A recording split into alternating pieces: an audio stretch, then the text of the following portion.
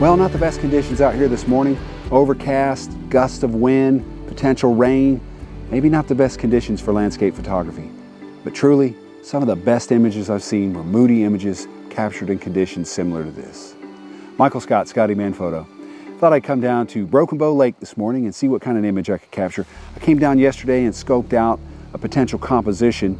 So I'm back here this morning to see what I can make of that. I don't think I'm going to get the conditions the ideal conditions I should say, that I have in my mind, but you know what? I'm going to take what I can get and try to make the best image I can. So come with me and let's see what we can do.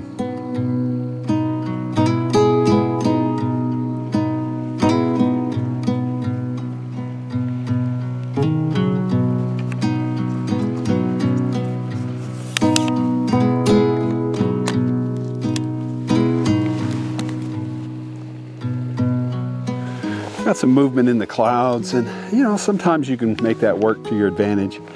I mean, you can do a long exposure and kind of streak clouds across the sky and add some drama to your image. But really on this particular one, I think the thing to keep in mind is that it's kind of like surfing. You have to wait for your set. Not that I know anything about surfing, but anyway, I watch TV like everybody else. But you know, it's kind of, you're waiting for those clouds to roll in that are the right texture and the right contrast that you want. Because sometimes I think you see, or at least I see images online, and I've done it myself, where I see a fantastic image and it's just the clouds. There just wasn't balance in the clouds. Or if they would have just waited a couple more seconds, or if I'd have waited a couple more seconds, I could have let the clouds drift over a little bit more and just brought a little bit more balance to the image. And I think that sometimes you just have to wait and pay attention to your composition. You always talk about rule of thirds. That's one thing. Rule of thirds, placement of subject, placement of interesting objects in the frame. You know, looking for diagonals and ways to bring leading lines into an image. All of those are great things when it comes to making a composition work. So, and I think when you're at a scene, the best that you can do is just take a moment, relax, and look around.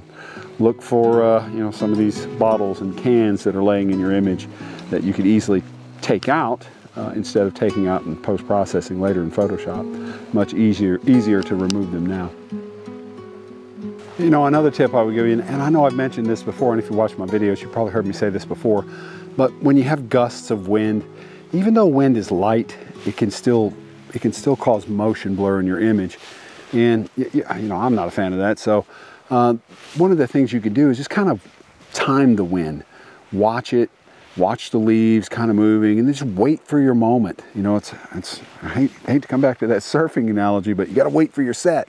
So you're waiting for all the compositional elements to line up: the waves, the clouds, the texture, the movement, the contrast of the clouds, where you want them in the frame, placement of objects, and then you've got a little wind, so you're just kind of waiting for everything to align, and that wind will just kind of come down a little bit, and then bam, that's when you get your image and you get everything sharp in your image. And then if you're focus stacking, like I am here, so I'm really focusing on this tree trunk here, and then again back on the trees. I'm shooting about 24 millimeters, really and truly hyperfocal distance. I think the stump really gets it for me, and everything's in acceptably sharp focus. However, I want to make sure, so digital images are cheap. I'm going to take a couple images and stack them if I need them. But if you are stacking, remember to take your frames really close together. So you don't want to take a frame in the foreground and wait a little bit, and then you know, just kind of take your time and leisurely take the frame in the background. And then when you go to blend them together, you've got some things that have moved, and it makes it much harder to blend it. So the quicker that you can capture those two images together, or three images, the better. So just another tip for you. Well, standing here waiting on my set, as I'd mentioned before, maybe we should call this photography surfing. Surfing landscape photography. Landscape photography surfer. I don't know what you call it. But anyway, I was waiting on my set and looking at the clouds. And one of the things I'm really paying attention to is not so much the texture. I mean, the clouds are okay, and I think I can kind of bring out what I'm seeing here in Lightroom, but it's the contrast. the color, the darker clouds versus the whiter clouds. And I really want to capture an image that's got a good mix, or I should say some really dark clouds in the center. Those black, heavier, darker clouds will help bring some contrast to the image, and that's really what I'm kind of hoping for. I'm also hoping for some good light, but yeah, I don't think I'm gonna get that. But you never know. It's kind of close to the composition I was looking at earlier.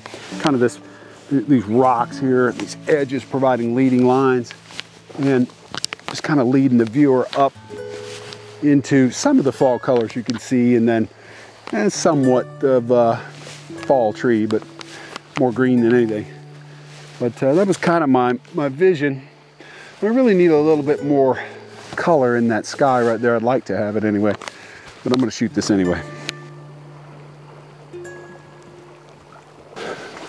I was just going to tell you, another tip I would give you is if you change up compositions like this, be mindful where your bags are at, because you can get your bags in the image too. And also, if you're carrying your tripod like this, not a big fan of that, make sure everything's locked down tight and hold the lens down. That way you don't snag it with a tree branch and scratch a lens. Looks better through the viewfinder than it does on the LCD. And I can't really get any real contrast in the clouds.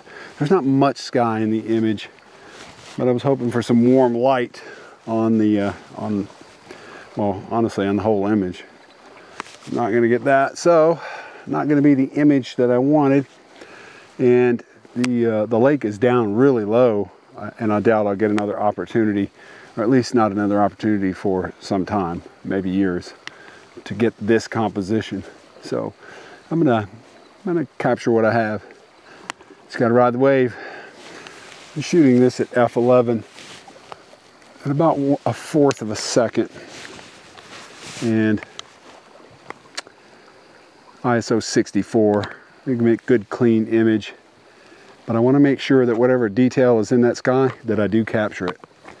So I'm going to focus stack. I'm going to focus on the immediate foreground, and then focus a little bit back into the trees, 2 exposures, and blend them, and make sure that I'm exposed to the right, but not too far, so that I've got detail in that sky.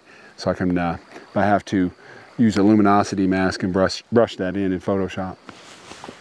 But it's all about options, having options when you get back to post.